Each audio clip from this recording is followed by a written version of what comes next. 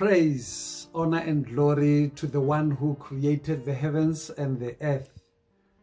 Come, let us shout for joy to the Lord, you all the earth. Worship the Lord with gladness. Come before him with joyful songs. Know that the Lord is God. It is he who made us. We are his. We are his people, the sheep of his pasture. I greet you all in the name of the one who is triumphant, even as he approaches Jerusalem, the Lord Jesus Christ. I bring warm brotherly greetings from the St. Luke Methodist Church in Willow Park. Our focus for prayer on the 8th day of effective lockdown is church leaders. You will remember that yesterday we prayed for the leaders of all nations and all those who are in authority. Today I want us to zoom into church leadership. Yes, I mean church leadership, the conscience of society. Let us then read from the letter to the Hebrews chapter 13 verse 17, and it reads as follows. Obey your leaders and submit to them, for they keep watch over your souls as those who will give an account. Let them do this with joy and not with grief, for this would be unprofitable for you. This is the word of God for the people of God. My friends, brothers and sisters, situations like the one we find ourselves in requires leadership.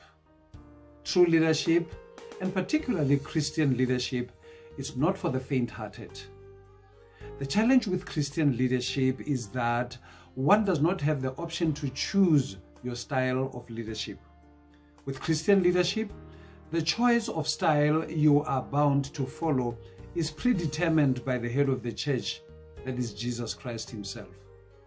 So true leaders usually emerge during crisis situations, and there they provide leadership, they provide guidance, but they also give direction. It doesn't come as a surprise then that having focused on general and generic leadership yesterday, then we can today narrow it down to church leadership. There are three things I wish to highlight from the text we have just read. Firstly, the aim of leadership in the church. Secondly, the means of leadership. Lastly, the response of leadership. There's also two phrases which I think are very important in the texts we have just read here. The first one is, that would be unprofitable for you. This means the aim of leadership is the profit of people, that they would be benefited.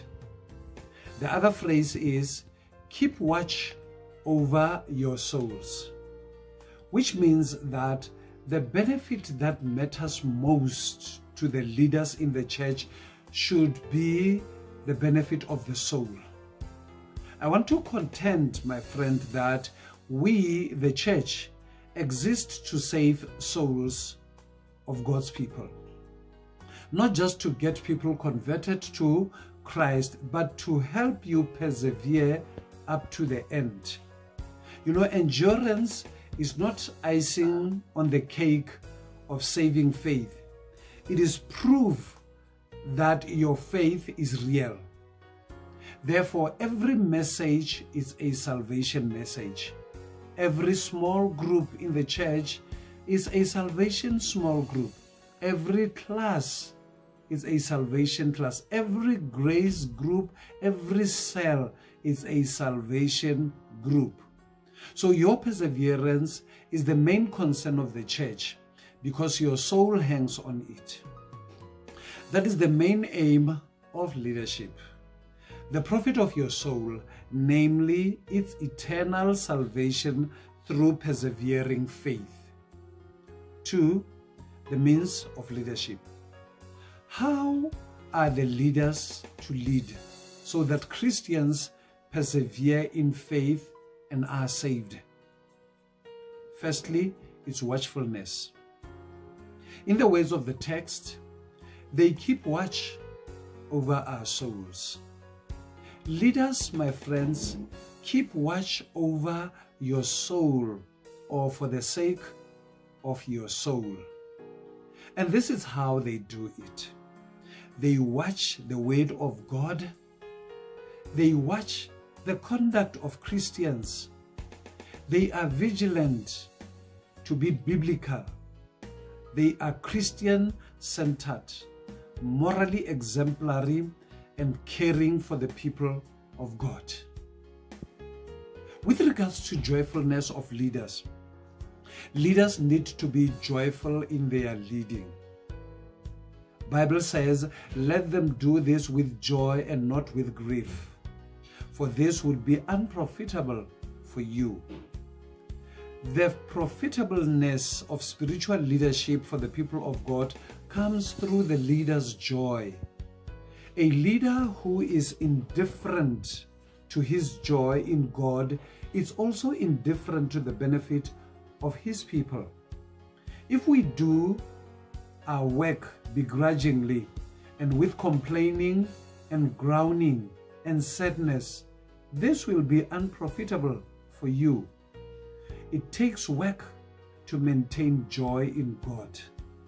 It is so important that even people who are commanded to help those who are in leadership should help do the work with joy. Let them do this with joy and not with grief, for this would be unprofitable for you. This is what constitutes leadership in the Church of Christ. So it becomes important that we obey our church leadership. We submit to them, for they keep watch over our souls. These are the people who have an obligation to and who are going to give account of our lives. Let's pray for them to ensure that they do their work of leadership with joy and not with grief. For if they are grieving, that would be unprofitable for you.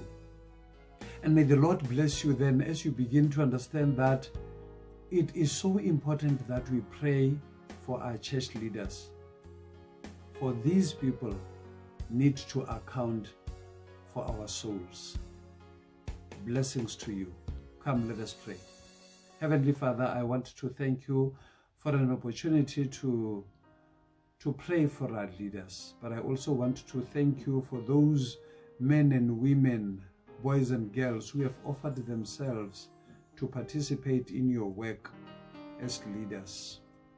Give them your grace and shower them with your blessing. Give them the wisdom that they would require to lead your church.